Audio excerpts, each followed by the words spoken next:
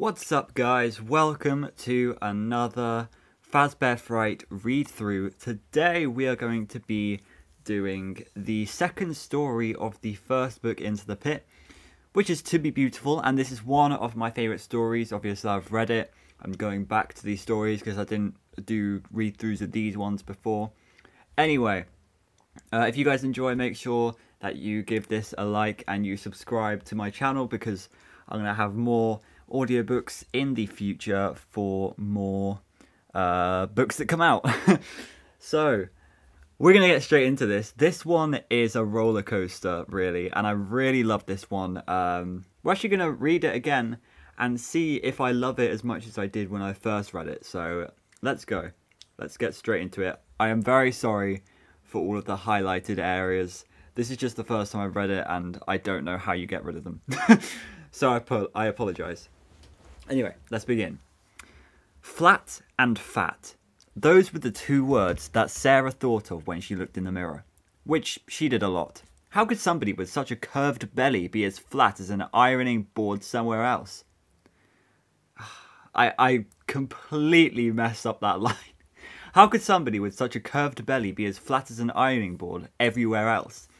Other girls could describe their shapes as being like an hourglass or a pear. Sarah was shaped like a potato. Looking at her bulbous nose, her prominent ears, and how all her parts seemed stuck onto her body at random, she was reminded of the Mrs. Mix-and-Match doll she had as a kid. The one with different eyes, ears, noses, mouths, and other body parts you could stick on her, to make her look as hilarious as you wanted. And so that was the nickname she came up with for herself, Mrs. Mix-and-Match.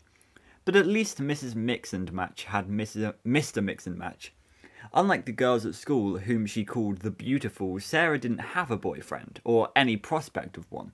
Sure, there was one boy she looked at, dreamed of, but she knew he wasn't looking at or dreaming of her.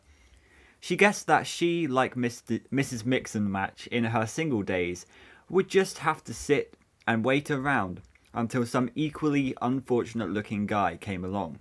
But in the meantime, she needed to finish getting ready for school. Still looking at her worst enemy, the mirror, she applied some mascara and pink-tinted lip balm. For her birthday, her mum had finally given her permission to wear a little light makeup. She gave her dull, mousy brown hair a thorough brushing. She sighed. It was as good as it was going to get, and it wasn't good. The walls of Sarah's room were decorated with photos of models and pop stars she had cut out of magazines. Their eyes were smoky, their lips full, their legs long. They were slender, curvy and confident, young but womanly, and their perfect bodies were wearing clothes Sarah couldn't even dream of affording. Sometimes when she was getting ready in the morning, she felt as if these goddesses of beauty were looking at her with disappointment. "Oh," they seemed to say, "is that what you're wearing?" Or, "No hope of a modelling career for you, sweetheart." Still, she liked having the goddesses there. If she couldn't see beauty when she looked in the mirror, at least she could see it when she looked at the walls. In the kitchen, her mum was dressed for work in a long floral print dress, her salt and pepper hair long and loose down her back. Her mum never wore makeup or did anything special with her hair, and she did have a tendency to put on weight around her hips. Still, Sarah had to admit that her mum had a natural prettiness she herself lacked. Maybe it skips a generation, Sarah thought. "Hey, Cupcake," Mum said. "I picked up some bagels. I got that kind you like with all the seeds. You want me to pop one in the toaster for you?" "No, I'll just have a yogurt," Sarah said, though her mouth watered at the thought of a toasty everything bagel slathered in cream cheese. "I don't need all those carbs." Mom rolled her eyes. "Sarah, those little yogurt cups you live on have just 90 calories in them. It's a wonder you don't pass out from hunger in school." She took a big bite of the bagel she had fixed for herself. She had put the top and bottom together sandwich style, and cream cheese squished out when she chomped it. "Besides," Mom said, her mouth full, "you're much too young to be worried about carbs. And you're much too old not to be worried about them," Sarah wanted to say, but she stopped herself. Instead, she said, "A yogurt and a bottle of water will be plenty to hold me over until lunchtime." "Suit yourself," Mum said. But I'm telling you, this bagel is delicious. Unlike most mornings, Sarah actually made it to the school bus in time, so she didn't have to walk. She sat by herself and watched YouTube makeup tutorials on her phone. Maybe on her next birthday, Mum would let her wear more than mascara and BB cream and tinted lip balm. She could get what she needed to do some real contouring, to make her cheekbones look more pronounced and her nose less bulbous. Getting her brows done professionally would also really help. Right now, she and her tweezers were fighting a daily battle against the unibrow. Before first period, as she got her science book out of her locker, she saw them. They strutted down the hall like supermodels doing a runaway show, and everybody stopped what they were doing to watch them. Lydia, Gillian, Tabitha, and Emma. They were cheerleaders. They were royalty. They were stars. They were who every girl in the school wanted to be and who every boy in the school wanted to be with. They were the Beautifuls. Dun dun dun dun! No. Each girl, I thought they deserved like the Incredibles kind of thing. Sorry. Each girl had her own particular brand of beauty. Lydia had blonde hair and blue eyes and a rosy complexion, while Gillian had fiery red hair and cat-like green eyes. I don't care. Tabitha was dark with chocolate brown eyes and lustrous brown hair, and Emma had a chestnut hair and enormous dough-like brown eyes. All the girls had long hair, the better to flip luxuriously over their shoulders, and were slender but with enough curves to fill out their clothes in the bust and the hips. And their clothes.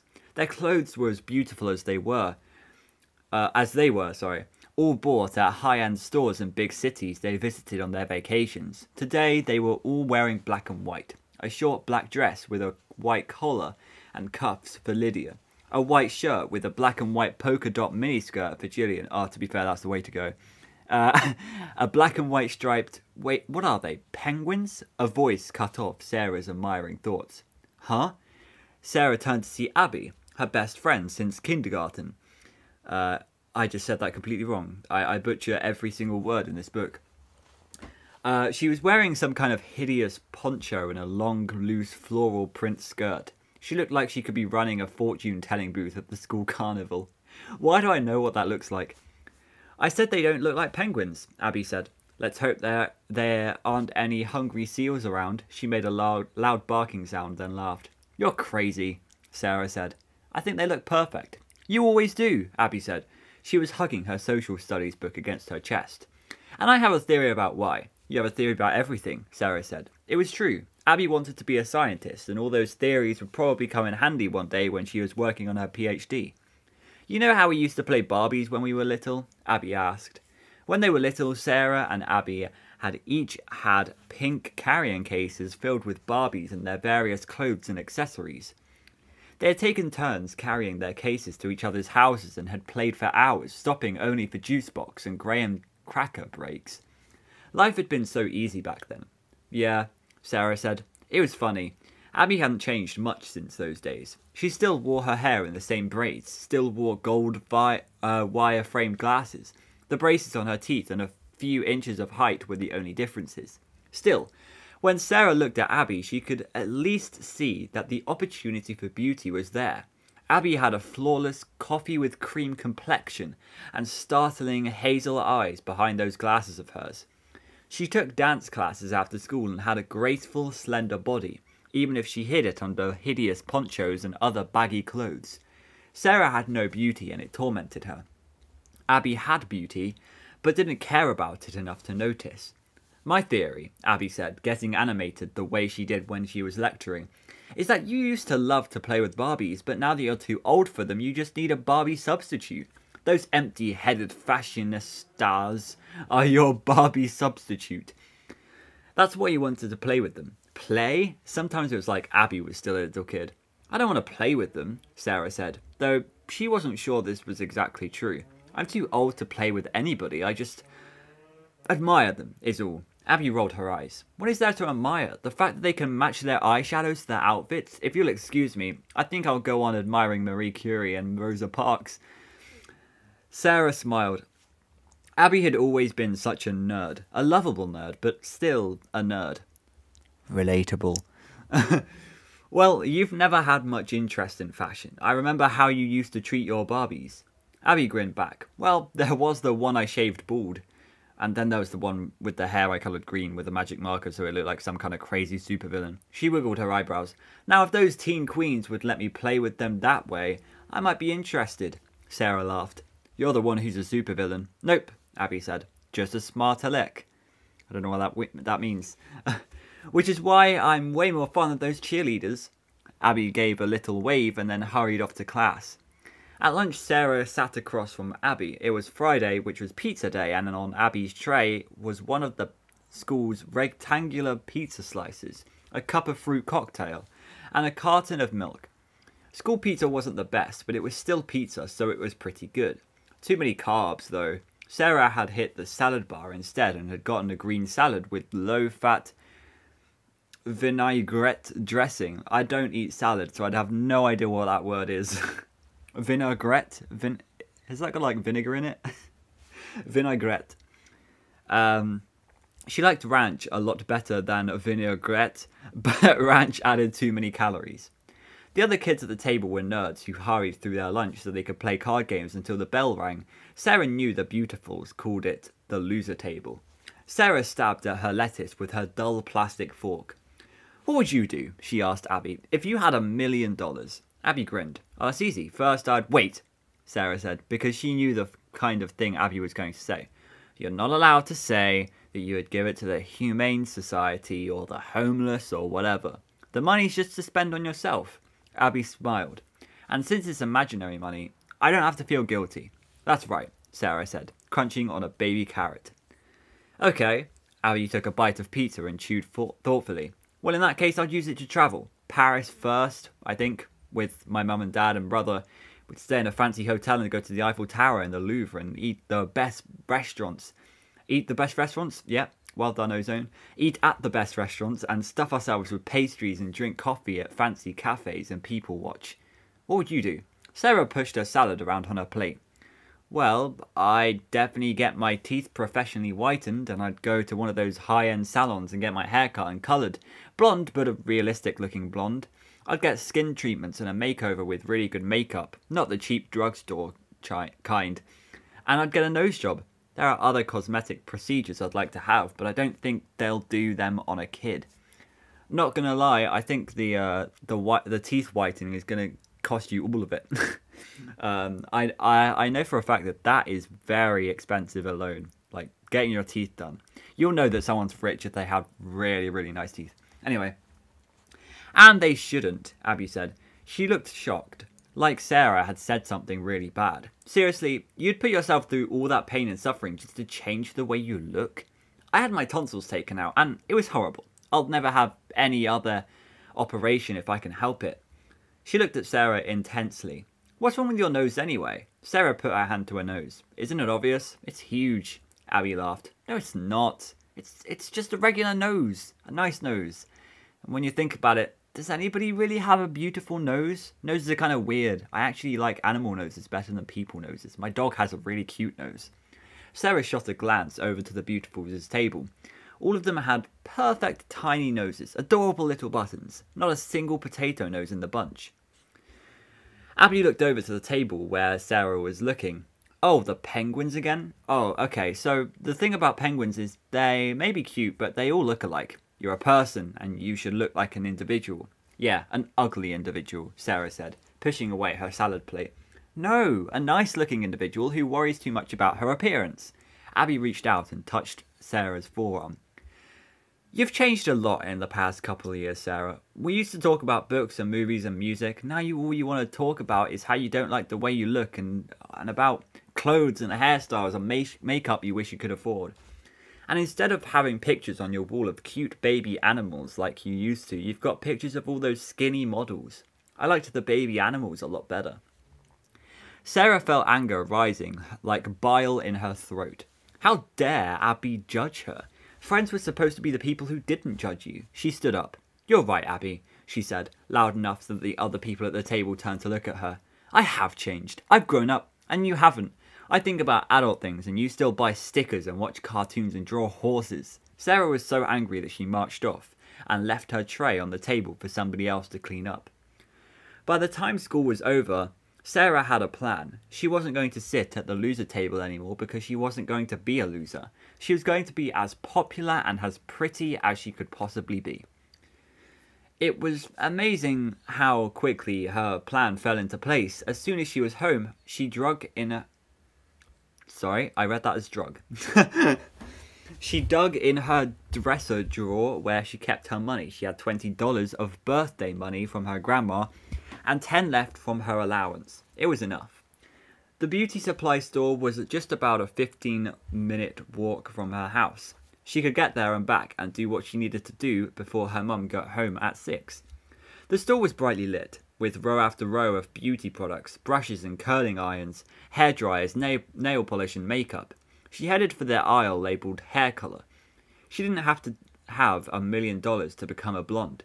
She could do it for around $10 and just look like $1 million. She selected a box marked Pure Platinum, decorated with a picture of a smiling model with long, luminous, white gold hair. Beautiful. The woman at the checkout counter had obviously dyed bright red hair and false eyelashes that made her resemble a giraffe? A giraffe? Red hair and false eyelashes? Oh, I guess it's just the eyelashes. I was like, how does red hair... Oh, giraffes can have like brown, red... whatever. Shut up. Ow, I just slapped myself really hard. Now, if you want your hair to look like the picture, you'll have to bleach it first, she said. Bleach it? How? Sarah asked. Her mum used bleach and water to clean the floor sometimes. Surely this wasn't the same thing. You want to get the peroxide that's back on aisle 2, the cashier said. When Sarah returned with the plastic bottle, the woman looked at her with narrowed eyes. Does your mama know you're about to colour your hair, hon? Oh, sure, Sarah said, not making eye contact. She doesn't mind. She didn't know if her mum would mind or not. She guessed she would find out. Well, that's good then, she said, ringing up Sarah's purchases. Maybe she can help you. Make sure you get the colour on good and even. At home, Sarah locked herself in the bathroom and read the directions from the box of hair colour. They seemed simple enough. She put on the black plastic gloves that came with the hair dye kit, draped a towel around her shoulders and worked the peroxide into her hair. She wasn't sure how long to leave the peroxide on, and so she sat on the edge of the bathtub and played a few games on her phone and watched some YouTube makeup tutorials. First, her scalp started to itch. Then it started to burn. It burned as if someone had thrown a handful of lit matches into her hair. She quickly typed into her phone, how long to leave peroxide in the hair? The answer that appeared was no longer than 30 minutes. How long had she left it in? She jumped to her feet, grabbed the detachable shower head, turned the water on, cold, leaned her head over the tub and started spraying. The frigid water soothed her fiery scalp. When she looked in the bathroom mirror, her hair was stark white, like she had become an old woman way before her time. The bathroom stank of bleach, making her nose run and her eyes water. She cracked the window and opened the bottle of hair colour. It was time to complete her transformation. She looked up the hair colour ingredients in a squeeze bottle and squirted the mixture all over her hair and massaged it in. She set the alarm on her phone to go off in 25 minutes and settled in to wait. By the time her mom got home, Sarah was going to look like a whole new person. She played happily on her phone until the alarm buzzed, then rinsed off again with the detachable shower head. She didn't bother with the conditioner that came with the hair colour kit because she was too anxious to see the results. She toweled off her hair and stepped over to the mirror to see the new her. She screamed. She screamed so loud that the neighbour's dog started barking. Her hair was not the platinum blonde but sewage green. She thought of Abby when they were little, colouring her Barbie's hair with a green magic marker. Now she was that Barbie. How could she do something to make herself pretty and end up even uglier than before? Why was life so unfair? She ran to her room, flung herself onto her bed and cried. She must have cried herself into a miserable sleep, because the next thing she knew, her mum was sitting on the edge of the bed, saying, "What happened here?" Sarah looked up. She could see the shock in her mum's eyes. I was trying to colour my hair," Sarah sobbed. "I wanted to be blonde, but you're green. I can see that," Mum said. "Well, I would say there would be consequences from you colouring your hair without my permission, but I think you're already experiencing some of those. You're going to clear up the bathroom though, but for right now, we need to see what we can do to make you look less like a Martian. She touched Sarah's hair. Oof! I love the addition of the oof there. Oof! It feels like straw. Listen, put on your shoes. The hair salon at the mall should still be open. Maybe they can fix this. Sarah put on her shoes and stuffed her moss-coloured tresses under a baseball cap. When they got to the salon and Sarah yanked off the cap, the stylist gasped. Well, it's a good thing you called 911. This is definitely a hair emergency. Ha, good one. An hour and a half later, Sarah was back to having brown hair, now a few inches shorter because the stylist had to cut off the damaged ends. Well, Mum said, once they were in the car on the way home. That was a big chunk of my paycheck. I probably should have just let you go to school with green hair. It would have served you right. Sarah returned to school, not in a blaze of platinum blonde glory, but as her usual mousy brown self. I'm saying mousy, I don't know if it's like... It's not moosey, because moose has 2 S's. I don't know. Still, when lunchtime rolled around, she resolved that even without blonde hair, she wasn't going to sit at the loser table. She served herself from the salad bar, then walked right past where Abby was sitting. She didn't need Abby to criticise her today. A knot formed in her stomach when she approached the Beautifuls' table. They must have decided today was jeans day because they were all wearing cute skinny jeans with fitted jewel-coloured tops and matching slip-on canvas shoes. Sarah sat down at the opposite end of the table, far enough away that she didn't seem to be intruding, but close enough that they could include her if they wanted. She waited a few minutes, expecting one of them to tell her to go away, but nobody did. She was relieved and hopeful. But then she realised that none of them even seemed to see her. They just kept right on with their conversation like she was invincible. Invincible? I'm so bad at reading. Invisible. She did not say that. Oh, yes, she did. No, yeah. And then what did he say?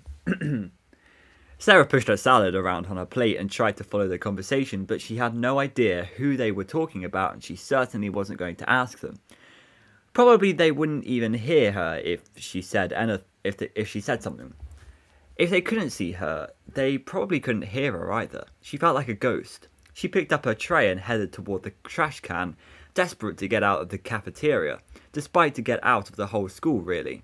Desperate. But there was still 7th and 8th periods to suffer through, boring social studies and stupid math. Math is great. Lost in her suffering, she bumped right into a tall boy, dumping the remains of her salad on his crisp white shirt. She looked up into the ocean blue eyes of Mason Blair, the most perfect guy in school, the guy she always hoped might notice her. Hey, watch where you're going, he said, picking a cucumber slice off his expensive designer shirt. The sauce-covered vegetable had left a perfectly oily circle in the middle of his chest. Sorry, she squeaked, then threw the rest of her salad, what Mason wasn't wearing, into the trash and ran half out of the cafeteria. What a nightmare. She had wanted Mason to notice her, but not in this way. Not as the ugly, clumsy girl with fried, frizzy brown hair who gave a new meaning to the words tossed salad. Ha, that's a good one. Why did everything have to go so wrong for her? The Beautifuls never did anything stupid or clumsy, never humiliated themselves in front of a cute boy. Their beauty was like a suit of armour that protected them from life's pain and embarrassment. When the school day finally dragged to an end, Sarah decided to walk home instead of taking the bus. Given how her day had been, she didn't feel like she could take the risk of being with a big group of kids again. It would just be inviting disaster. She walked alone, telling herself she might as well get used to solitude. She was always going to be alone. She passed the brown cow at the ice cream stand where the Beautifuls went with their boyfriends after school, laughing as they sat together at picnic tables sharing milkshakes or sundaes.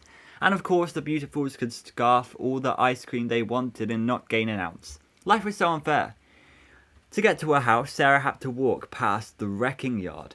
It was an ugly expanse of dirt filled with the destroyed corpses of cars. There were smashed-in pickup trucks, squashed SUVs, and vehicles that had been reduced to nothing more than rusted heaps of junk. She was sure that none of the beautifuls had to pass a place so hideous on their way home. Even though the junkyard was horrible, or maybe because it was so horrible, she couldn't help looking at it when she passed by. She was like a passing driver gawking at an accident on the side of the road. The car nearest the fence definitely fit into the heap of junk category. It was one of those big old sedans that only very elderly people still drove, the kind of car Sarah's mum called a land yacht. This yacht had seen better days. It had once been light blue, but now it was mostly rusty orange-brown. In some places the rust had eaten all the way through the metal, and the car's body was so battered it looked like it had been attacked by an angry mob wielding baseball bats. Then she saw the arm. Ooh, the arm. The arm, you say. A thin, delicate arm was sticking out of the trunk of the car, its little white hand with fingers outstretched as if waving hello or waving for help like someone who was drowning. Sarah burned with curiosity. What was the hand attached to? The gate was unlocked. Nobody seemed to be watching. After looking around to make sure no one was nearby, she stepped inside the wrecking yard. She approached the old sedan and touched the arm, then the hand. It was metal from the feel of it. She found the handle on the trunk and pulled it, but the lever wouldn't budge. The car was so dented and battered that the trunk wouldn't open and close properly anymore. Sarah thought of the story a teacher had read to her class once in elementary school about King Arthur pulling a sword from a stone when nobody else could. Could she pull this doll, or whatever it is, from this wrecked vehicle? She looked around until she found a strong flat piece of metal that could maybe work as a substitute crowbar. Sarah braced her foot against the car's crumpled bumper, slid the metal inside the trunk door, and pried upward. The first time she tried, it didn't give at all, but the second time, it flipped open and threw her off balance. She fell backward and landed on her butt in the dirt. She stood up to inspect the owner of the hand she had been sticking out of the trunk. Was it a discarded doll, outgrown by some little girl and tossed in the trash to end up in the dump? The thought made Sarah sad. Sarah pulled the doll from the trunk and stood it up on its feet, though once she looked at it, she wasn't sure doll was the right word to describe it. It was a few inches taller than Sarah herself, and it was jointed so that its limbs and waists looked movable. Was it some kind of marionette? A robot? Whatever it was beautiful. It had wide, green, longer-lashed eyes, pink Cupid's bow lips, and pink circles on its cheeks. Its face was painted like a clown's, but a pretty clown. Its red hair was pulled up into two twin pigtails on top of its head, and its body was sleek and silver, with a long neck, a tiny waist, and a rounded bust and hips. Its legs and arms were long, slender, and elegant. It looked like a robotic version of the gorgeous supermodels whose pictures hung on the walls of Sarah's room. Where had it come from? And why would someone want to get rid of such a beautiful, perfect object? Well, if whoever put this thing in the dump didn't want it, then Sarah did. She picked up the girl-shaped robot and found it surprisingly light. She carried it sideways, her arm around its delicate waist. At home in her room, Sarah set the girl robot down on the floor. It was a little tarnished and dusty, as if it had been in the trash heap for a while. Sarah went to the kitchen and got a rag and a bottle of cleaner that was supposed to be safe for metal surfaces. She sprayed and wiped the front of the robot inch by inch from head to toe. The shininess made it even more beautiful. As Sarah got behind the robot to clean the other side, she noticed an on-off switch at the small of its back. After she finished wiping it down, she turned the switch position to on. Nothing happened. Sarah turned away, slightly disappointed. The robot was still cool to have though, even if it didn't do anything. But then a rattling sound made Sarah turn back around. The robot was shaking all over, like it was either going to rev up or break down entirely. Then it went still. Sarah resigned herself once more to the idea that the robot wasn't going to do anything, until it did. The robot's waist pivoted, making its upper body move. It slowly raised its arms and then put them down. Its head turned to face Sarah, seeming to look at her with its big green eyes. "Hello, friend," it said, in a slightly metallic-sounding version of a young girl's voice. "My name is Eleanor." Sarah knew the thing couldn't be talking to her personally, but it felt like it was. "Hi," she whispered, feeling a little silly for entering into a conversation with an inanimate object. "I'm Sarah."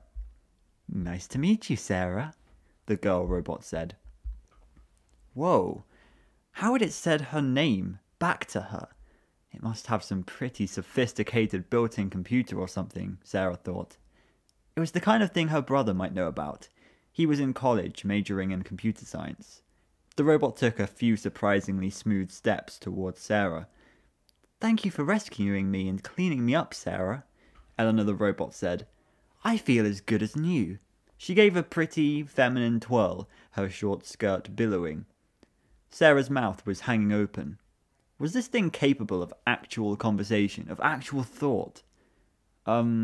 You're welcome," she said. "Now," Eleanor said, placing her cold, hard little hand on Sarah's cheek. "You tell me what I can do for you, Sarah." Sarah stared at the robot's blankly pretty face. "What do you mean?" "You did something nice for me. Now I must do something nice for you." Eleanor cocked her head like an adorable puppy. "What do you want, Sarah? I want to make your wishes come true." Nothing really," Sarah said. It wasn't the truth, but really, how could this robot make her wishes come true? "Everybody wants something," Eleanor said, brushing Sarah's hair away from her face. "What do you want, Sarah?" Sarah took a deep breath. She looked at the images of models and actresses and pop stars on her walls. She might as well say it. Eleanor was a robot. She wouldn't judge her. "I want," she whispered, feeling embarrassed. "I want to be beautiful." Eleanor clapped her hands. "To be beautiful! What a wonderful wish! But it is a large wish, Sarah, and I am petite. Give me 24 hours, and I will have a plan to start making this wish come true." "Okay, sure," Sarah said, but she didn't believe for 1 minute that this robot had the ability to transform her looks. She couldn't even quite believe that she was having a real conversation with it. When Sarah woke up the next morning, Eleanor was standing in the corner as still and lifeless as the other decorative objects in Sarah's room, no more alive than the stuffed Freddy Fazbear she'd had on her bed since she was 6. Maybe the conversation with Eleanor had just been a particularly vivid dream. That afternoon when Sarah got home from school, Eleanor pivoted her waist, raised and lowered her arms, and moved smoothly over to Sarah. "I made you something, Sarah," she said. Eleanor put her hands behind her back and produced a necklace. It was a chunky silver chain with a large cartoonish silver heart pendant dangling from it. It was unusual. Pretty. "You made this for me?" Sarah said. "I did," Eleanor said. "I want you to make me a promise. I want you to put this necklace on and never ever take it off. Do you promise you'll always keep it on? Always?" "I promise," Sarah said. "Thank you for making it for me. It's beautiful." "And you will be beautiful too," Eleanor said. "Since your wish is so big, Sarah, I can only grant it a little at a time. But if you wear this necklace and keep it on, each morning when you wake up, you'll be a little more beautiful than the day before." Eleanor held out the necklace, and Sarah took it. "Okay, thanks," Sarah said, not believing Eleanor for a minute. But she put on the necklace anyway because it was pretty. "It looks good on you," Eleanor said. "Now for the necklace to work, you have to let me sing you to sleep." Oh no, I'm gonna have to sing here. "Like, now?" Sarah asked. Eleanor nodded. It's early though, Mum isn't even home from work yet. For the necklace to work, you have to let me sing you to sleep," Eleanor repeated. "Well, I guess I could take a little nap," Sarah said, not entirely sure that she wasn't already asleep and dreaming. "Get into bed," Eleanor said, moving in her smooth stroll to the side of Sarah's bed. Even though she was a robot, everything about Eleanor was so feminine and lovely. Sarah pulled back the covers and got into bed. Eleanor sat at the edge of the bed and stroked Sarah's hair with her cold little hand. She sang, "Go to sleep, go to sleep, go to sleep, my sweet Sarah. When you wake, All your dreams will come true. There you go. That was my rendition of Eleanor's song. Oh, God. Before Eleanor sang the last note, Sarah was asleep. Sarah was usually groggy and grumpy in the morning, but this morning she woke up feeling great. Eleanor, she noticed, was standing still in the corner of the room in her inanimate object pose. Somehow Eleanor being there made Sarah feel safe, as if Eleanor was standing guard. Maybe Eleanor was just an inanimate object, Sarah thought as she sat up in bed, but then she reached up and felt the silver heart pendant hanging just below her throat. If the necklace was real, the talk she had with Eleanor must be real too. As she moved her hand away from the necklace, she noticed something else. Her arm. Both her arms, actually. They were slimmer and more toned somehow, and their skin, which was usually sallow, was healthy and glowing. The dry patches of skin she was prone to had disappeared, and both arms were smooth and soft to the touch. Even her usually chapped elbows were as soft as kittens' noses. And her fingers, as she touched her arms with them, they felt different too. She stretched out her hands to inspect them. Her once stubby fingers were long, elegant, and tapered. Her formerly short, nubby nails were now longer than her fingertips and shaped in perfect ovals. Amazingly, they were also painted a gorgeous, soft pink, each nail like a perfect rose petal. Sarah ran to the mirror to give herself a full inspection. Same mix and match face, nose, and body, but now with a perfect pair of arms and hands. She thought of Eleanor's words from last night. Each morning you wake up, you'll be a little more beautiful than the day before. Sarah was definitely a little more beautiful. Was this the way it was going to work? That every morning a different part of her would be transformed? She darted to the corner where Eleanor was standing. "I love my new arms and hands, thank you," she said to the unmoving robot. "So am I going to wake up every morning to one new part until I'm totally transformed?" Eleanor didn't move. Her face kept the same painted-on expression. "Well, maybe I'll just have to wait and see, huh?" Sarah said. "Thanks again." She stood on tiptoe, kissed the robot on its cold, hard cheek, and then hurried to the kitchen for breakfast. Her mom was sitting at the table with a cup of coffee and half a grapefruit. "Wow, I didn't even have to yell at you to get out of bed this morning," Mom said. "What's going on?" Sarah shrugged. "I don't know, I just woke up feeling good. I slept well, I guess." She poured some cornflakes in a bowl and drenched them with milk. "Well, you were already passed out when I got home. I thought about waking you for dinner, but you were out like a light," Mom said. She watched as Sarah shoveled in cereal. "And you're eating real food too. Would you like the other half of this grapefruit?" "Sure, thanks," Sarah said. As she reached for the grapefruit, her mom grabbed her hand. "Hey, when did you let your nails grow out?" This reminds me of the big bad wolf from Red Riding Hood. It's like, Granny, your ears are so big. Granny, your nose is very long. Like, it's not Granny, it's a big bad wolf. Sarah knew she couldn't say last night, so she said, "Over the past couple of weeks, I guess." "Well, they look fantastic," Mum said, giving her hand a squeeze before she let it go. "Healthy, too. Have you been taking those vitamins I brought you?" Sarah hadn't been, but said yes anyway. "Good," her mum said, smiling. "It's definitely paying off." After breakfast, Sarah selected a pink shirt that complemented her nail colour and took some extra time with her hair and makeup. At school, she felt a little less invisible. While she was in the restroom washing her hands, Gillian, one of the beautifuls, came in. She checked her perfect face and hair in the mirror, then glanced down at Sarah's hands. "Ooh, I love that polish," she said. Sarah was so shocked she could barely manage to say thanks. Gillian flounced out of the restroom, no doubt to join her popular friends.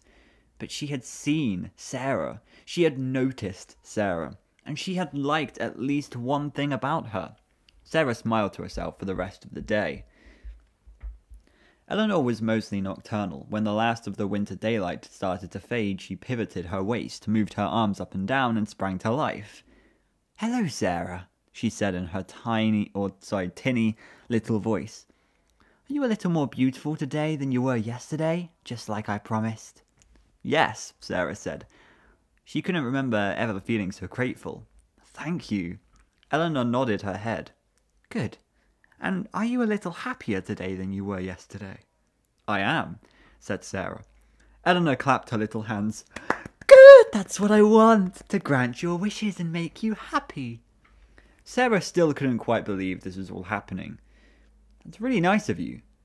But why? I told you why. You saved me, Sarah. You pulled me out of the trash heap, cleaned me up, and brought me back to life. And so now I want to grant you wishes, just like a fairy godmother. Would you like that? Her voice, while metallic, also sounded kind. Yeah, Sarah said. Who wouldn't like a fairy godmother? Good, Eleanor said. Then never ever take off that necklace, and let me sing you to sleep. When you wake up, you'll be a little more beautiful than you are today. Sarah hesitated. She knew her mom had thought it was weird when she came home yesterday evening and found Sarah already asleep. If Sarah fell asleep early every night, her mum would worry that she was sick or something. Plus, there was the homework issue. If she stopped doing her homework, that too would arouse suspicion, both at home and at school. I'll let you sing me to sleep, Sarah said. But could it be in a few hours? I need to eat dinner with my mum and then do my homework. If you must, Eleanor said, sounding a little disappointed. But it is necessary that you let me put you to sleep as early as possible. It's important that you get your beauty rest. After a spaghetti dinner and an hour and a half of math and English, Sarah took a quick shower, brushed her teeth, and put on her nightgown. Then she approached Eleanor, who was standing still in her corner. I'm ready, Sarah said. Then get in bed like a good girl, Eleanor said. Sarah climbed under the covers, and Eleanor came to the bed with her rolling gait. She sat on the edge of the bed and reached out to touch Sarah's heart-shaped pendant. Remember to keep it on, and never ever take it off, Eleanor said. I'll remember, Sarah said. Eleanor stroked Sarah's hair. I'm finding it hard to pronounce these S's when they create like sibilants and stuff. Eleanor stroked Sarah's hair with her cold little hand and sang her lullaby. Go to sleep, go to sleep, go to sleep, my sweet Sarah. When you wake, all your dreams will come true. There you go. That was the perfect version. That was optimized. Remastered, if you will. Remastered. Once again, Sarah fell asleep before she knew what hit her. She woke feeling refreshed, and when she stood up, she seemed to stand a little straighter, a little prouder, a little taller. She ran to the mirror and pulled up her nightgown to expose her legs. They were magnificent. She was no longer stubby Mrs. Mix-and-Match with legless feet stuck onto her dumpy body. I don't think being taller in a... I mean, obviously it's personal preference, but I think shorter girls are... Yeah. I don't know how to finish that sentence. I don't know what... I think... I don't know. I don't think the fact that she's taller is like a better thing, you know what I'm talking about. I didn't mean it in any weird way. I need to continue and just completely forget. Everybody just forget what I was talking about. Her legs were long and shapely, with toned calves and dainty ankles, a model's legs. When she ran her hands over them, the skin was smooth and sleek. She looked down and noticed that the nails on her perfect, adorable toes were polished the same rosy pink as her fingernails. Sarah usually wore jeans to school, the better to cover her stubby limbs, but today she was going to wear a dress. She ran to her closet and took out a lovely lavender dress her mum had bought her last spring. She hadn't liked the way it looked on her then, but now it showed off her long, shapely arms and legs. She slipped on some ballet flats and admired her reflection in the mirror. She still didn't look exactly how she wanted to. That potato nose had to go, for one thing. But she was definitely making progress. She put on the little bit of makeup she was allowed to wear, brushed her hair, and went down to breakfast. Her mum was standing at the stove, stirring eggs in a pan. "Look at you! You're a knockout." Mum looked her up and down, smiling. "Is it picture day or something?" "No," Sarah said, sitting down at the table and pouring herself a glass of orange juice. "I just felt like making an effort today." "Is there somebody special you're making an effort for?" I don't know what that was. I was trying to do wow chicka wow wow, but I just completely forgot about the chip bit. Mom asked in a teasing tone. Sarah's mind wandered for a moment to Mason Blair, but then the image turned into her bumping into him and covering him with salad. "No, you just for me, I guess." Mum smiled. "Wow, that's really nice to hear. Hey, do you want some eggs?" Sarah felt a sudden ravenous hunger. "Sure," she said. Her mum dished up scrambled eggs and toast for each of them and then sat down. "I don't know what it is," Mum said, "but for the past couple of days you've just seemed so much more mature and easy to talk to." She sipped her coffee and looked thoughtful. "Maybe you've just been going through an awkward stage the last year and so, and you're starting to outgrow it." Sarah smiled. "Yeah, I think that might be it." "The awkward stage was my entire life before I met Eleanor," Sarah thought. Wow, her mind is really set on this Eleanor magic. At school, Sarah saw Abby in the hall and felt a pang of missing her. The two of them had so much history together, going back to the days of finger paint and Play-Doh, but Abby was stubborn. If Sarah waited for Abby to apologize to her, it might never happen. She walked up to Abby and at her locker. "Hey," Sarah said. "Hey." Abby dug around in her locker and didn't make eye contact with her. "Listen," Sarah said. "I'm sorry I said those mean things to you the other day." Abby finally looked at her. "Hey, they weren't wrong. I do still like cartoons and stickers and horses." "Yeah, and there's nothing wrong with that. Stickers and horses and cartoons are nice. And you're nice. And I'm sorry. Friends?" She held her hand out, and Abby laughed and hugged her instead. When Abby pulled away from the hug, she looked Sarah up and down. "Hey, have you gotten taller or something?" There was no way she could explain it. "No, I'm just working on having better posture." "Well, you're definitely succeeding." Eleanor had put Sarah to sleep with her usual sweet song the night before. This morning, still lying in bed, she looked at her body to see if she could tell which parts had gotten an upgrade. To her surprise, the parts of her that had been soft and flabby were now tight and toned, and parts that had been flat and childish were now rounded and feminine. Sarah chose a fitted t-shirt and a denim miniskirt to wear to school. Her pitiful little training bra wouldn't hook anymore, so she made do with the sports bra she wore for gym class. It was a tight fit. At breakfast, she asked her mum, "Can we maybe go shopping this weekend?" "Well, I get paid on Friday, so a little shopping wouldn't be out of the question," Mum said, pouring herself more coffee. "Anything in particular you're looking for?" Sarah looked down at her chest, then grinned sheepishly. "Oh," her mum said, sounding startled. "Well, those certainly snuck up on me. Of course we can buy you some bras that fit." She smiled and shook her head. "Can't believe how fast you're growing up." "Neither can I." It was true. "Feels like it happens overnight," Mum said. Because it does, Sarah thought. Wow, they had to sneak that little joke in there. At school, Sarah could feel eyes on her. Boys' eyes. For the first time, she felt noticed. She felt seen. It was dizzying, exciting. In the hall on the way to English, a trio of boys, cute boys, looked at her, then looked at one another and whispered something, then laughed. But it wasn't a mean or mocking laugh. Wondering what they'd said, Sarah looked back at them and bumped right into... No, it couldn't be. Not again. Mason Blair. She felt the face flushing and braced herself for him to tell her to watch where she was going. Again. But instead he smiled. He had really great teeth, straight and white. "We have to stop bumping into each other like this," he said. "Actually, I think it's me bumping into you," Sarah said. "At least I wasn't carrying a salad this time." "Yeah." His smile was dazzling. "That was really funny." "Yeah," Sarah said. Sorry, I don't know why I did that voice, but I'm sticking with it. Sarah said, though it struck her as strange that he said that the salad incident was funny now. When it had happened, it seemed annoying. Well, if you're gonna keep running into me, I need to at least know your name. I can't just keep calling you Salad Girl. I'm Sarah, but you can call me Salad Girl if you want.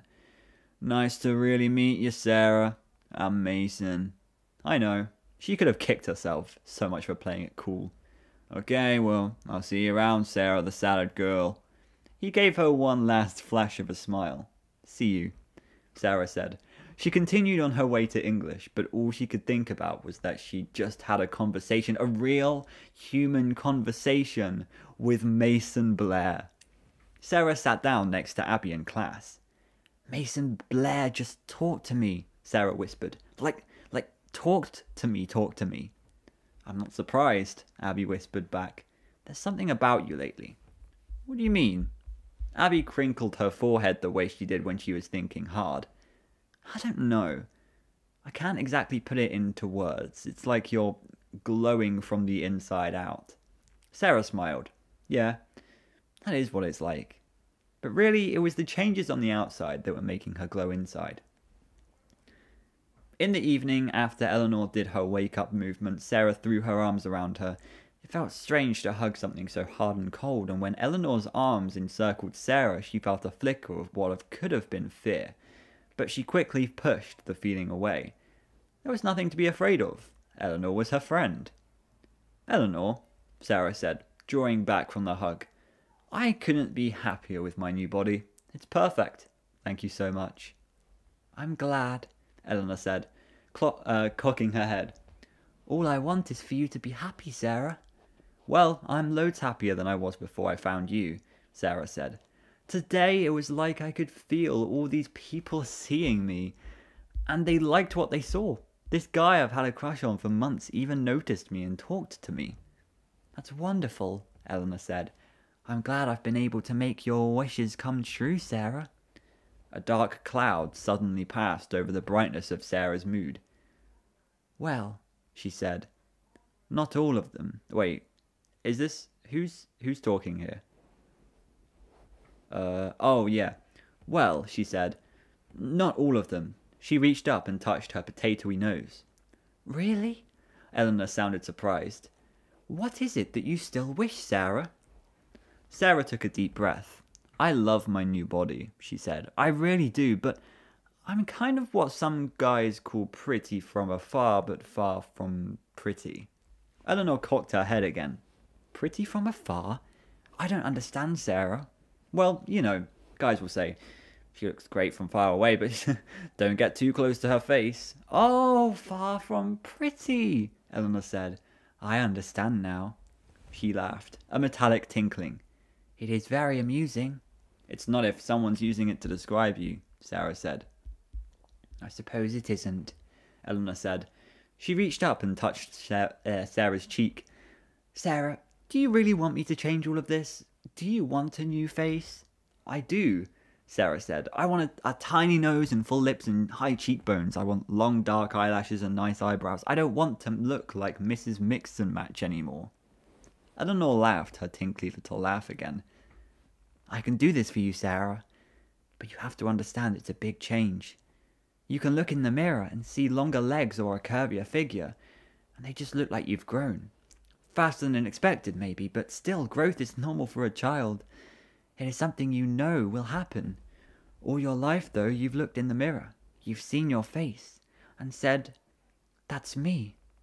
It is true that your face changes some as you grow, but it is still recognizable as you. To see a totally different face as your reflection can be quite a shock. It's a shock I want, Sarah said. I hate my face the way it is.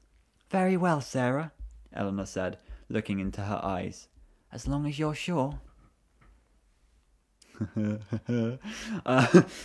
After Sarah ate dinner with her mom and did her homework, she showered and got ready for Eleanor to put her to sleep one more time. But as she snuggled under the covers, a disturbing thought occurred to her. Eleanor? Yes, Sarah. She was already standing beside Sarah's bed. What will my mum think if I sit down to eat breakfast in the morning and I have a totally different face? Eleanor sat down on the bed. It is a good question, Sarah. But she won't notice. Not really. She may think you look especially rested or well. But she won't notice that your plain face has been replaced by a beautiful one. Mothers always think their children are beautiful. So when your mother looks at you, she has always seen great beauty."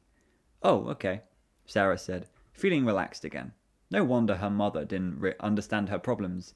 She thought her daughter was already beautiful. "I'm ready then." Eleanor touched Sarah's heart pendant. "And you remember..." Hang on.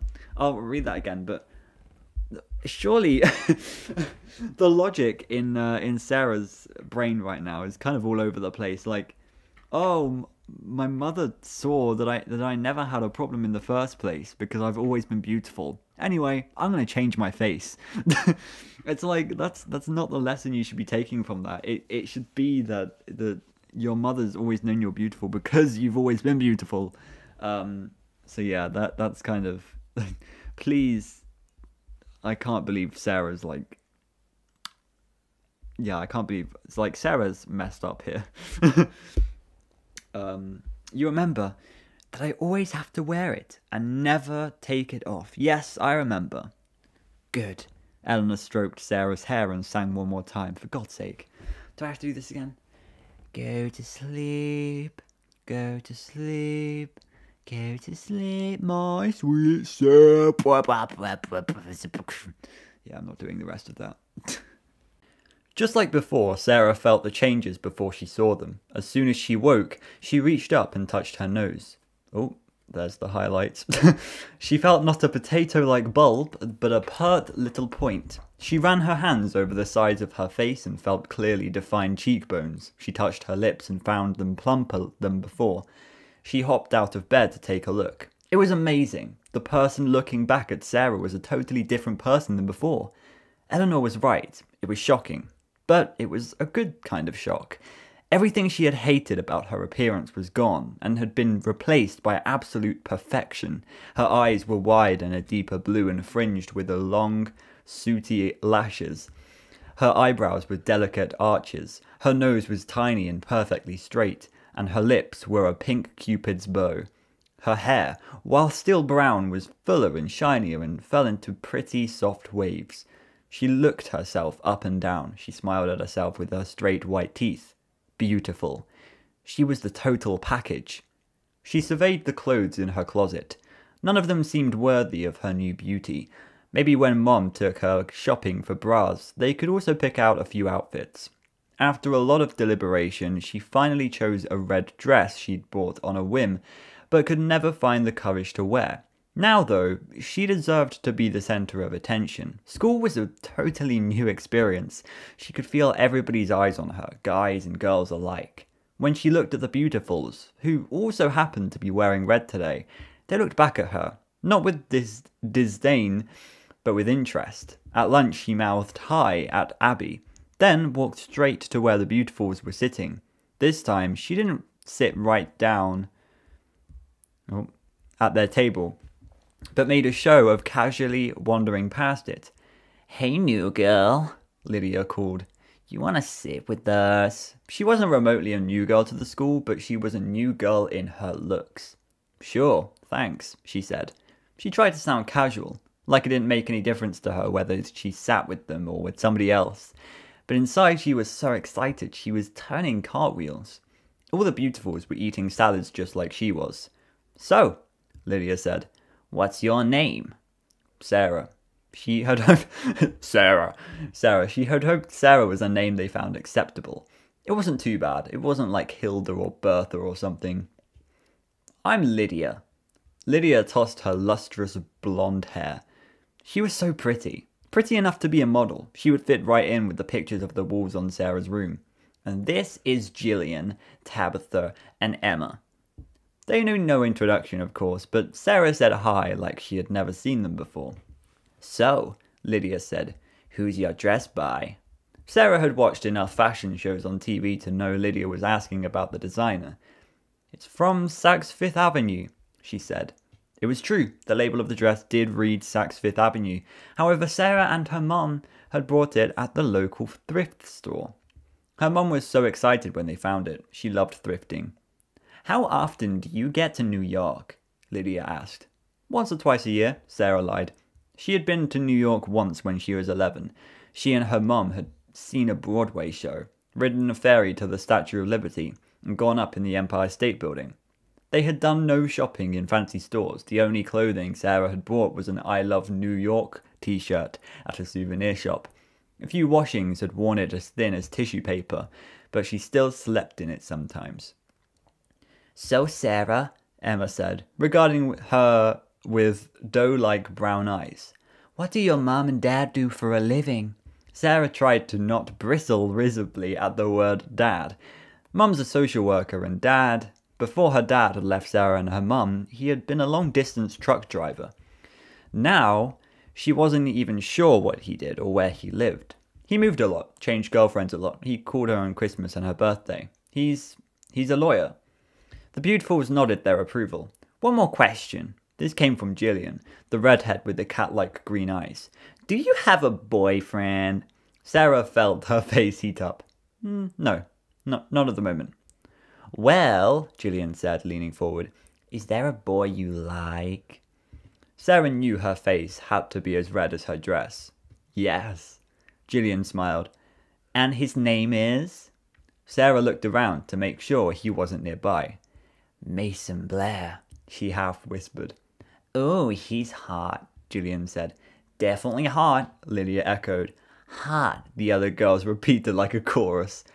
"So," Lydia said, looking Sarah over, "don't follow us around like a puppy dog or anything, but if you want to sit with us at lunch, then sit. On Sunday afternoons, we go to the mall and try on clothes and makeup. Maybe get a froyo." I don't know what that is. Ooh, the thingy's gone weird.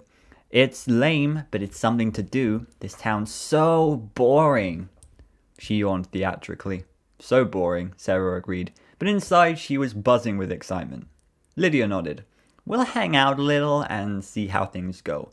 If it works out, maybe you can go out for cheerleader next year. Consider this a trial period." Sarah left the cafeteria smiling to herself. Abby caught up to her. It looked like you were having some kind of intense job interview back there," Abby said. She was wearing grey sweatpants with a bulky purple sweater that did nothing to show off her shape. "Yeah, kind of. They invited me to hang out though, so I guess I passed the test." She couldn't stop herself from smiling. Abby raised an eyebrow. "And those are the kinds of friends you want? The kind that make you pass a test?" "They're cool, Abby. They know all about fashion and makeup and guys. They're shallow, Sarah.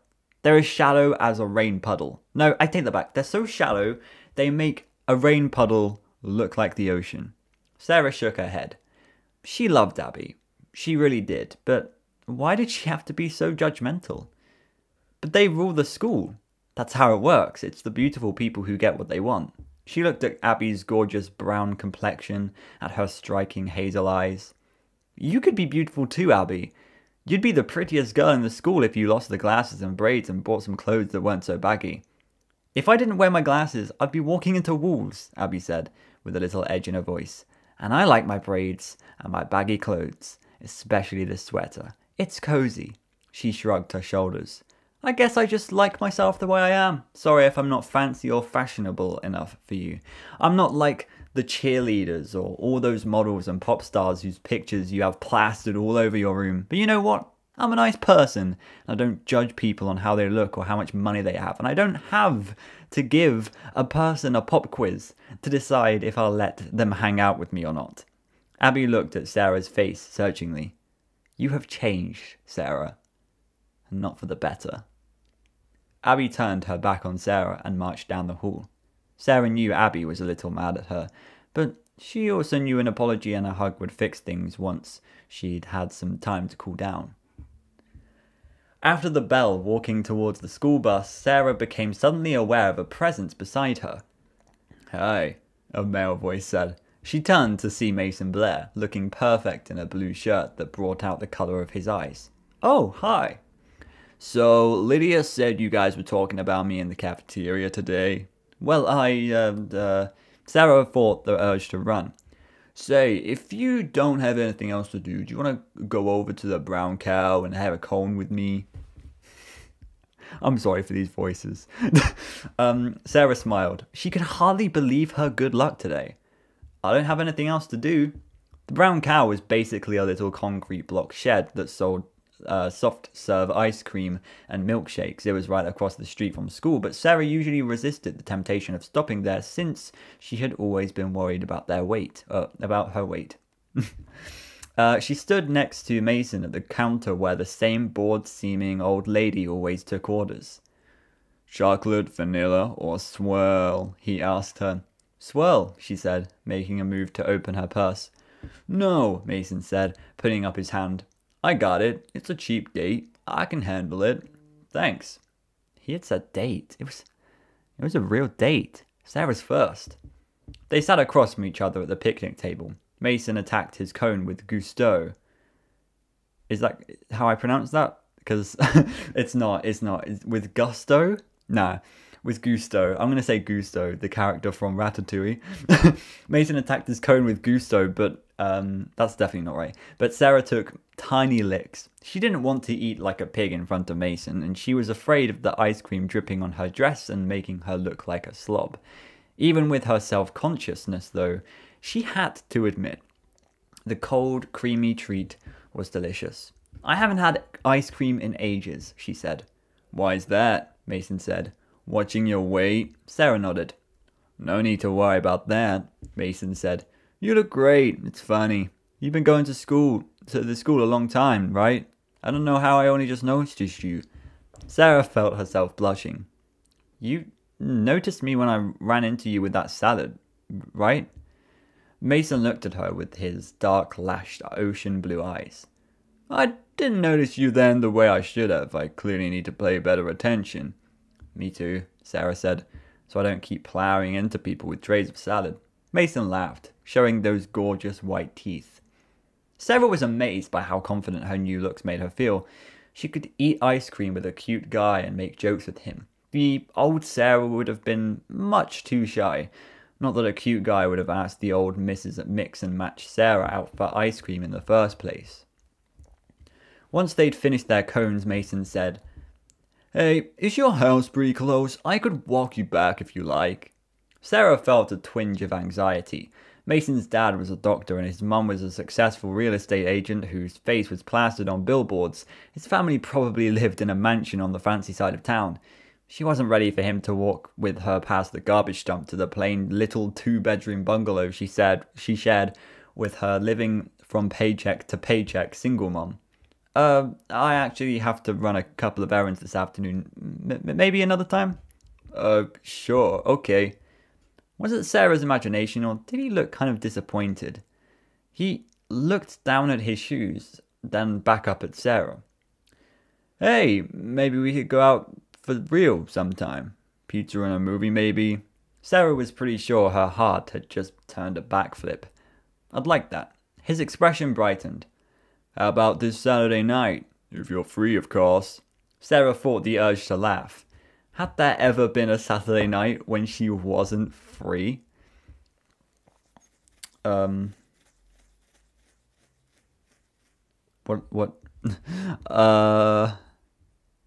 Okay, it looks like the formatting's gone weird here, so it might have skipped like a tiny bit, but you can tell what's happening.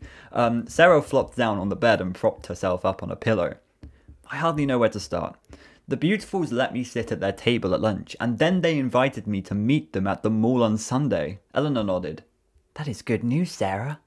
Sarah leaned forward and hugged the old Freddy Fazbear teddy bear on her bed. "And then Mason Blair took me for ice cream after school and asked me to dinner and a movie on Saturday." "That's very exciting." Eleanor stepped closer to Sarah, bent at the waist, and touched Sarah's cheek. "Is he a handsome boy, Sarah?" Sarah nodded. She couldn't stop smiling. "Yes, very." "Are you happy, Sarah?" Sarah laughed and repeated, "Yes, very." "Have I given you everything you wished for?" Sarah couldn't think of a single other wish. She was beautiful and perfect, and her life was beautiful and perfect to match. "Yes, you have." "Then I have everything I wished for too," Eleanor said. "But remember, even though all your wishes are granted, The necklace still has to stay on. You can never take it off, I remember, Sarah said. She was always tempted to ask Eleanor what would happen if she took it off, but part of her was afraid to know the answer. Making you happy makes me happy, Sarah, Eleanor said. Sarah felt tears welling in her newly beautiful blue eyes. She knew she'd never have a better friend than Eleanor. On Saturday, Sarah was a ball of nervous energy from the moment she woke up. All she could think about was the date. At breakfast, she was too nervous to eat much, even though Mum had made French toast, Sarah's favourite. You'll drive me to the pizza place and drop me at 6, right? She said. Whoa! I just realised. The pizza place. That's a name. It's not really a name because it's not a proper noun, but whatever. There's no capitals. Of course, Mum said, flipping through the newspaper. And you'll just drop me, right? You won't walk in with me or anything? Mum smiled. I promise I will not endanger your relationship by letting your new beau catch a glimpse of my horrifying face, Sarah laughed. It's not that, Mum. You're really pretty, actually. It's just that it looks kind of a little kiddish when your mum comes in with you, you know. I know, Mum said, sipping her coffee. I was 14 too once, believe it or not.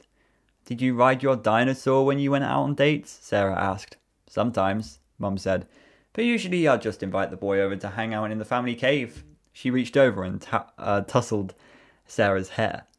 Don't be too much of a smart aleck, or I might decide I'm too old and decrepit to drive you tonight. Have you figured out what you're going to wear? At this question, Sarah let out a dramatic moan. I can't decide. I mean, it's just a pizza and a movie, so I don't want to dress like it's the most important event of my life, but at the same time, how I look is really important. So, wear jeans and a nice shirt. You're a beautiful girl, Sarah. You'll look great in whatever you choose. Thanks, Mum. She remembered what Eleanor had said about mothers always thinking their children were beautiful. She knew that her mum would have said the same thing to her, even before she got Eleanor's help. Oh no, here's the downfall. Oh yeah, see, it's not the pizza place, it's the Pizza Palazzo. When Sarah's mum pulled into the parking lot of the Pizza Palazzo, Sarah's stomach was so full of butterflies that she couldn't imagine there would be any room for pizza. She knew she looked nice though, so that was some comfort. Text me when the movie's over and I'll come get you, Mum said. She reached over and squeezed Sarah's hand. And have fun. I'll try, Sarah said. Until recently, the idea of going out with Mason Blair would have been as realistic as the idea of her going out with a major pop star. It had been a fantasy, something she dreamed of but never imagined would come true. Why was she so nervous when this was something she'd wanted for so long? Maybe that's what was making her nervous, the fact that she wanted it so much. But then she walked through the doorway of the Pizza Palazzo and saw Mason waiting for her in front of the hostess's station, and she immediately felt more at ease. He looked up and flashed his gorgeous smile. Hi, you look great, he said. Thanks. She did think the turquoise top she'd chosen went well with her eyes. You do too. He was dressed casually in a hoodie and a t-shirt for some video game, but he would look great in anything. After they got settled at one of the red leather booths with matching checkered tablecloths, Mason picked up a menu and said, So what kind of pizza person are you? Thin crust? Thick crust? Any favourite toppings? I'm a flexible pizza person, Sarah said. Despite her earlier nervousness, she was actually starting to feel hungry. I pretty much like pizza in general, except for one thing. No pineapple on pizza, ever. Agreed, Mason said, laughing. Pineapple on pizza is an abomination. It should be illegal. I'm glad we agree on that, Sarah said. If we hadn't, I probably would have just had to walk out of here and abandon you. My opinion on this topic is invalid because I have never tried pineapple on pizza. I would be open to try it, but it doesn't sound great. I've had worse, I think.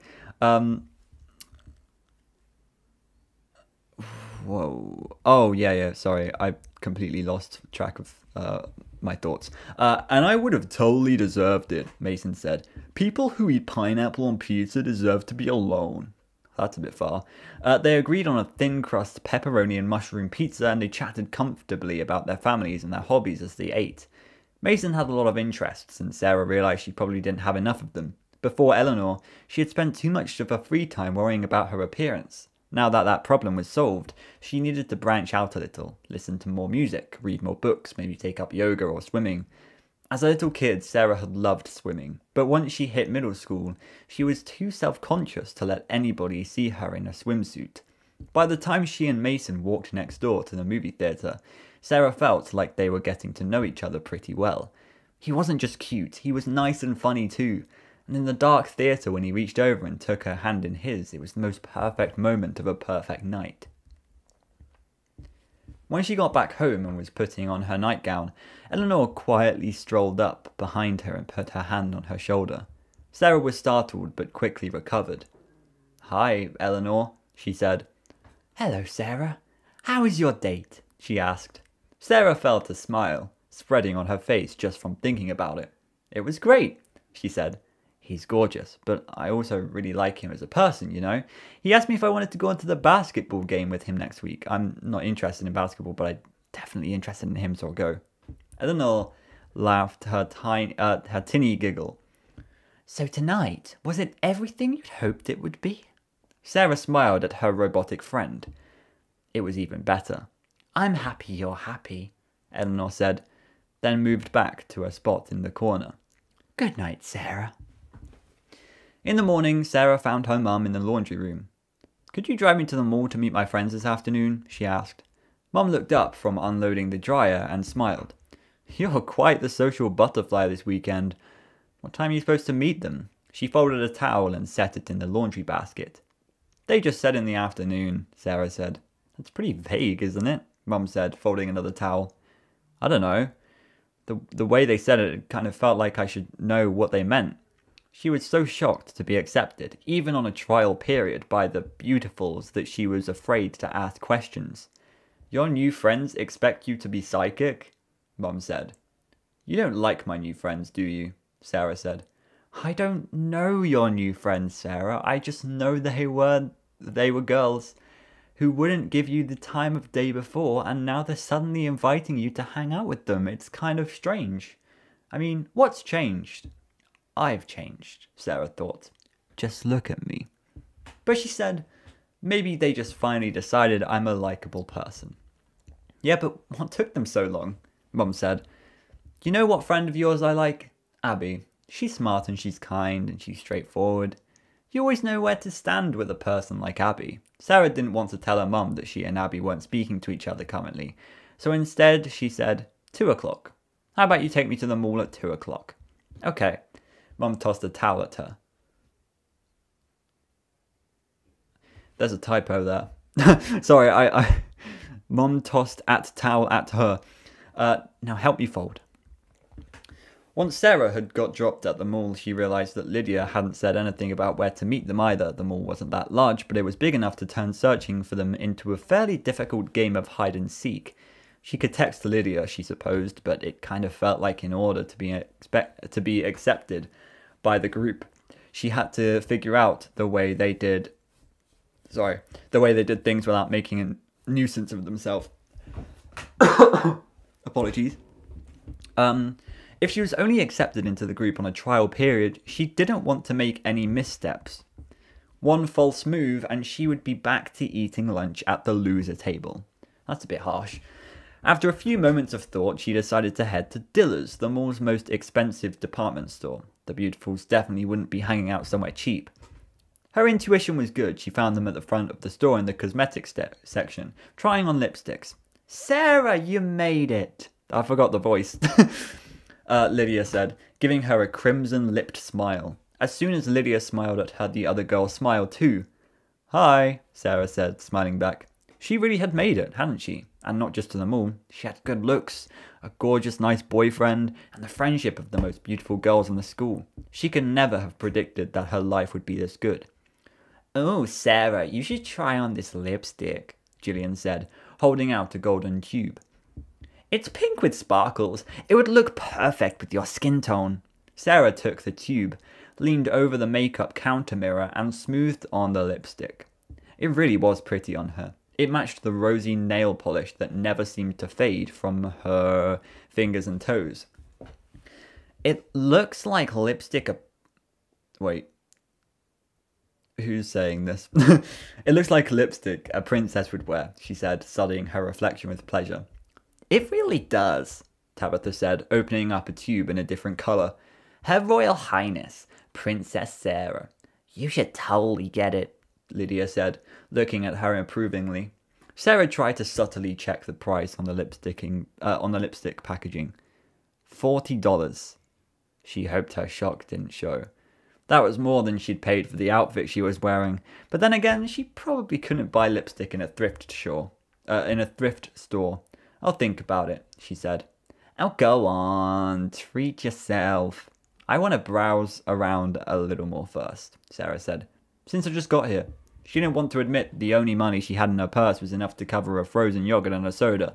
The Beautifuls, however, bought lipsticks and eyeshadows and blush and brow pencils, whipping out wads of cash or their parents' credit cards.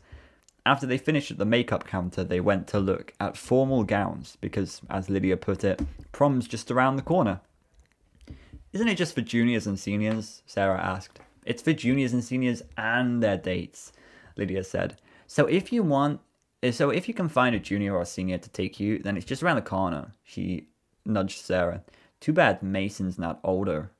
Yeah, Sarah said, but she didn't mean it. She liked Mason the age he was. Besides, she wasn't sure she was ready to date an older guy. The dresses really were beautiful. They were the colour of jewels, amethyst, sapphire, ruby, emerald. Some were sparky, others were satin, smooth and shiny, and others were translucent with lace and tulle.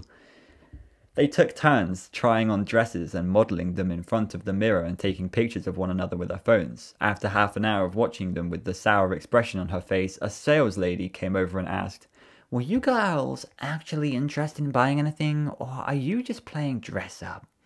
They ditched the dresses and fled the formal wear department, giggling. I don't think that sales lady liked us very much, Gillian said as they walked out of the store. Who cares? Lydia said, laughing. She doesn't get to judge me. She just works in a store. She makes minimum wage if she's lucky. I bet she can't even afford to buy the clothes she sells. Who asked? Really, who asked? They went to the food court and ate frozen yogurts and laughed about how naughty they'd been. I just realized I've been saying yogurts. A lot of you guys will be saying yogurt. Because Americans. Do you girls intend to buy anything, or are you just playing dress up? Lydia said over and over again, mimicking the sales lady. They all laughed, and Sarah laughed right along with them, even though she thought they might have been a little hard on the sales lady who was just trying to do her job.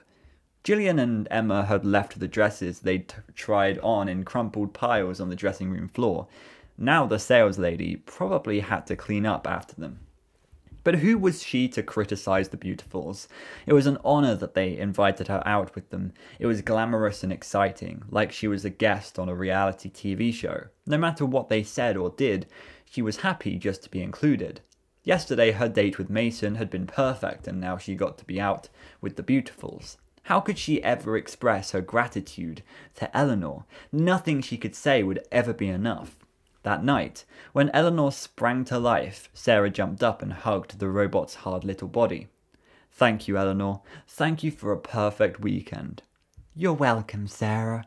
Eleanor hugged her back, and as always, the sensation was odd. There was no softness in her hug.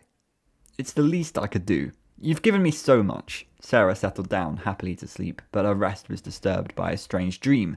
She was on a date with Mason, sitting in the movie theatre, but when he reached over to hold her hand, it was not his hand she grasped, but Eleanor's, tiny, white, metallic and cold, the same hand she had grabbed to pull the robot girl out of the car trunk. When she turned to look at Mason in the seat next to her, he had changed into Eleanor. Eleanor smiled, revealing a mouthful of sharp teeth. In the dream, Sarah screamed. She opened her eyes to find Eleanor standing over her bed, her head lowered, staring at her with her blank green eyes. Sarah gasped. Did I make a noise in my sleep? No, Sarah. Sarah looked at Eleanor, who was standing so close to her bed that she was touching it. Then what are you doing standing over my bed? Didn't you know, Sarah? Eleanor said. reaching out to brush back Sarah's hair. "I do this every night. I watch over you. I keep you safe." Maybe it was because of the dream, but for some reason Sarah didn't feel like letting Eleanor touch her. "Safe from what?" Sarah asked. "Safe from danger. Any danger. I want to protect you, Sarah." Okay, thanks, I guess. She appreciated Eleanor's concern, appreciated everything Eleanor had done for her, but still, it was creepy for someone to watch you when you didn't know you were being watched, even if they were doing so with the best of intentions. "I can stand by the door if it makes you more comfortable, Sarah," Eleanor said. "Yeah, that'd be great." Sarah was pretty sure she couldn't fall back asleep with Eleanor standing right over her like that. Eleanor strolled over to the door and stood guard there. "Good night, Sarah. Sleep well." "Good night, Eleanor." Sarah didn't sleep well. She didn't know what, but something was wrong. In the cafeteria, Sarah stood in line with the other beautifuls as they waited to empty their trays. Lydia had texted the night before saying they'd all be wearing skinny jeans today, so Sarah was wearing hers too. She'd brought the jeans and a few tops and a couple of pairs of cute shoes when her mom had taken her shopping the other week. They'd also brought a few bras that did her new figure justice. "Can you believe what she's wearing? She dresses like a preschooler," Lydia said. "Like a preschooler from the poor family," Tabitha added. With horror, Sarah realised the girl they were criticising was Abby, who was emptying her tray ahead of them. True, Abby was wearing pink overalls, so the preschooler comment wasn't too far off the mark, but it seemed mean to reduce somebody's whole value as a person to the clothes she wore. "That's Abby," Sarah heard herself saying. "She's really nice. She's been my friend since kindergarten." She almost found herself saying best friend, but she stopped herself in time. "Yeah," Lydia said, laughing, "but you've bought new clothes since kindergarten, and she hasn't." The beautifuls all laughed too. Sarah tried for a smile, but she couldn't quite manage it. When it was Sarah's turn to dump her tray, she stepped on something slippery near the trash can. Her new shoes were cute, but they didn't have much traction. The fool felt it like it took forever, but she was sure it was only a matter of seconds. Then she was flat on her back, right in front of the whole school. "Sarah, that was hilarious," Lydia said. "What a klutz!" She was doubled over, laughing. All the beautifuls were laughing along with her, saying, "Did you see her go down? And she hit the floor like a ton of bricks. And how embarrassing." In Sarah's dazed state, she couldn't really tell which girl was saying what. Their voices sounded distant and distorted, almost as if Sarah was trying to hear them underwater. Sarah tried to pull herself up, but something strange was happening to her body. She heard weird clashing and clanging sounds and couldn't figure out where they were coming from.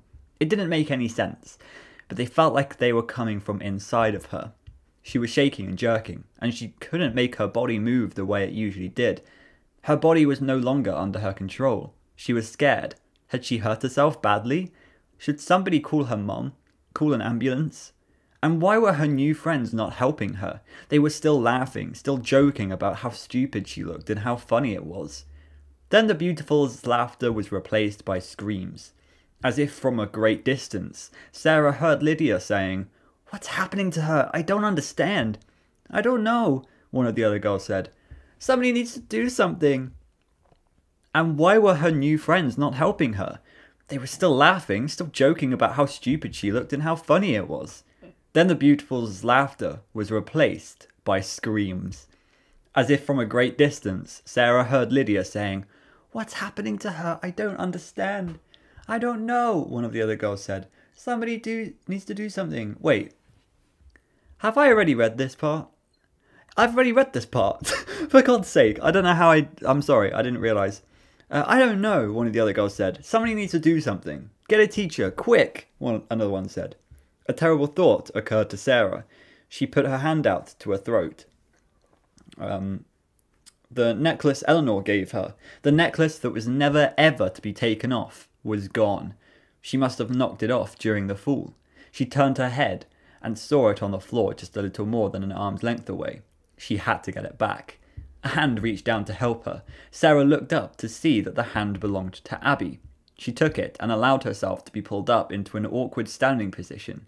When Sarah looked down at her body, she saw the reason for the girl's screams. Her body was changing. From the waist down, she was no longer a flesh and blood girl, but a jumbled collection of gears and bicycle spokes and hubcaps, rusted metal odds and ends, cast off, useless parts that belonged in a wrecking yard.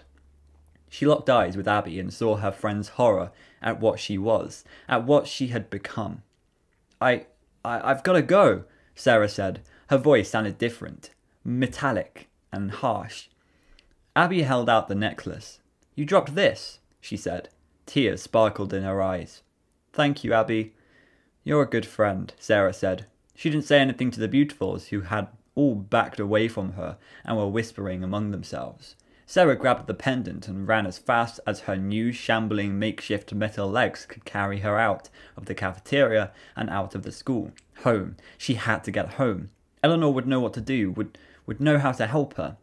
Sarah was still changing, her torso was hardening, and when she ran she made squeaking noises like a door with hinges that needed oiling. She tried to fasten the necklace around her neck again, but her fingers had grown too stiff to manage the clasp. As she hurried down the sidewalk with a clattering, shambling gait, people stopped to stare at her. Drivers slowed down their cars to gawk. People didn't look sympathetic, or even just confused. They looked scared. She was a monster, like something that had been created by a mad scientist in a lab. It was only a matter of time until villagers started chasing her with pitchforks and torches. I'm sorry, I'm thinking about Minecraft villagers. Just villagers coming down, chasing them with pitchforks. That's great. She felt like crying, but apparently the kind of thing she was becoming was incapable of producing tears. Maybe tears would just make her rust even worse. Her joints were getting stiffer and stiffer, and it was growing harder and harder to run. But she had to get home. Eleanor was the only one who could help her. Finally, after what seemed like hours, she reached her house. Somehow she managed to work the key in the door. She clinked and clanked through the living room and down the hall, calling, "Eleanor! Eleanor!" Her voice was a terrible, metallic scraping. Eleanor was not in her usual corner of Sarah's room. Sarah searched the closet, looked under the bed, opened the chest at the foot of the bed. No Eleanor. Sarah clomped through the house, searching her mum's room, the bathroom, the kitchen, all the time calling Eleanor's name with her new horrible voice. The garage was the only place she hadn't looked. She used the kitchen entrance, but doorknobs were getting difficult to manage. Finally, after a few desperate minutes of fiddling, she was in the darkened garage. "Eleanor!" she called again. Her jaw was stiff and it was getting harder and harder to form words. Eleanor's name came out as Eleanor. Maybe the robot girl was hiding from her on purpose. Maybe it was some kind of joke or game. She looked at the ceiling-high storage cabinet against the back wall of the garage. It seemed like a good hiding place. With some difficulty, she grabbed the handle of the cabinet door and pulled. It was an avalanche. Clear plastic bags, holding different objects with different weights and sizes, toppled out of the cabinet and fell to the floor with a dull, sickening thud. Sarah looked at the floor. At first, her brain couldn't even process what she saw. One bag contained a human leg, another a human arm. They were not the body parts of an adult, and they didn't appear to be the result of an accident. Blood pooled in the bottoms of the bags, but the limbs had been severed neatly, as if in a surgical amputation. Another bag stuffed with bloody snake-like entrails, and what appeared to be a liver, slid from the cabinet shelf and landed on the floor with a wet splat. Why were there body parts in her garage? Sarah didn't fully understand until she saw the small bag that held a familiar-looking potato-shaped nose. She screamed, but the sound that came out of her was like the squealing of a car's brakes. Behind her came a metallic, tinkling laugh. Sarah's lower body was almost immobile, but she dragged herself around to face Eleanor. "I made your wish come true, Sarah," the pretty robot said with another metallic giggle. "And in return..." Sarah noticed something she'd never seen on Eleanor before, a heart-shaped button just below Eleanor's throat that was a double of Sarah's heart-shaped pendant. Eleanor laughed again, then pushed the heart-shaped button. She jerked and shook, but she also visibly softened, her silver finish turning the pinkish shade of Caucasian skin. In a matter of moments, she was a dead ringer for Sarah, the old Sarah, the real Sarah. The Sarah who, looking back on it, hadn't been so bad looking after all. The Sarah who had spent way too much time worrying about her appearance. Abby had been right. She had been right about a lot of things.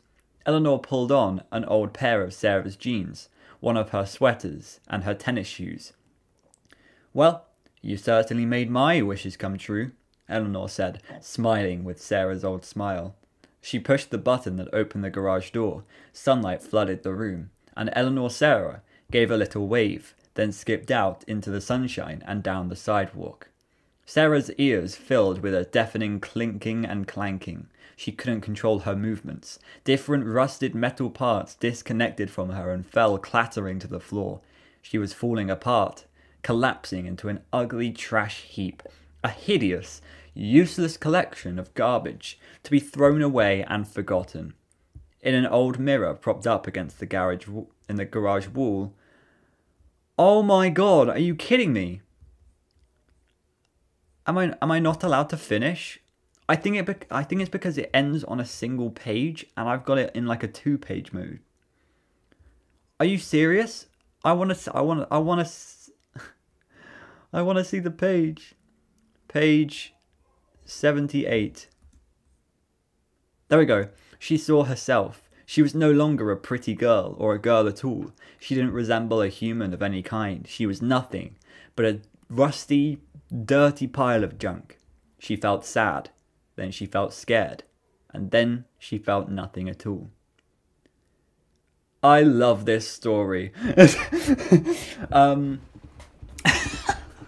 I don't know what else to say apart from that. This story is so good.